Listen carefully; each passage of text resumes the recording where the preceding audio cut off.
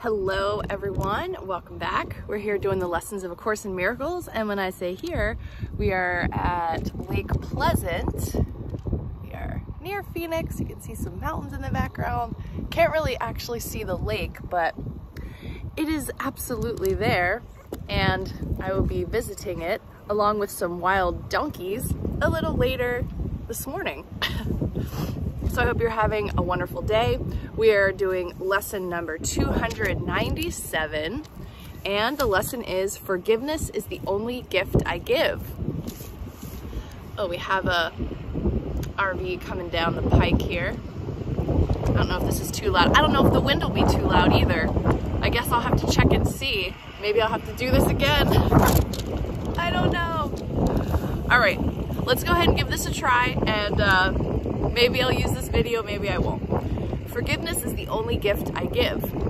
Forgiveness is the only gift I give because it is the only gift I want. And everything I give myself. This is salvation's simple formula. And I, who would be saved, would make it mine to be the way I live within a world that needs salvation and that will be saved as I accept atonement for myself. Father, how certain are your ways, how sure their final outcome, and how faithfully is every step in my salvation set already and accomplished by your grace. Thanks be to you for your eternal gifts, and thanks to you for my identity. Identity with a capital I. Forgiveness is the only gift I give. This is salvation's simple formula.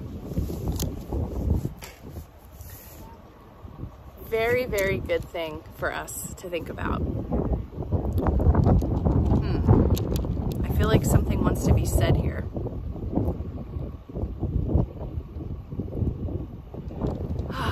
As I accept the atonement for myself. So I feel like forgiveness is the only gift I give is sort of tongue-in-cheek in a way about material gifts and the value that forgiveness holds compared to anything else that you could give another. But this idea of atonement, or if you slow it down a little, at one meant our oneness, our union with all other beings.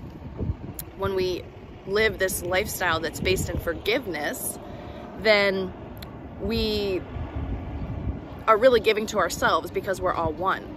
So the atonement and forgiveness go together nicely. Salvation's simple formula. Okay, let's see what a year of forgiveness has to say about lesson 297. It's so cute. Look at that gift that you could give. That ought to be an emoji. Forgiveness emoji. Okay. You are blessed beings indeed. I am that one you know as Jesus. You have been told that you have to work hard to get what you want in the world. You have to struggle. You have to strive. You have to fight.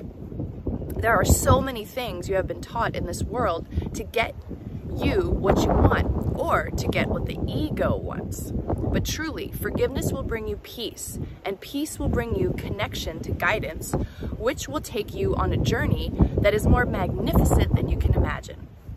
Your guidance, once it comes in clear and true, because your mind has become peaceful, will show you the way.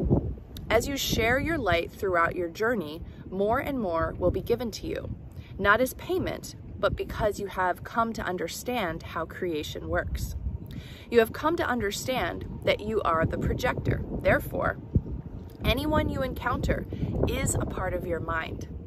So to attack others or to take from others is foolish, because you are essentially attacking and taking from yourself.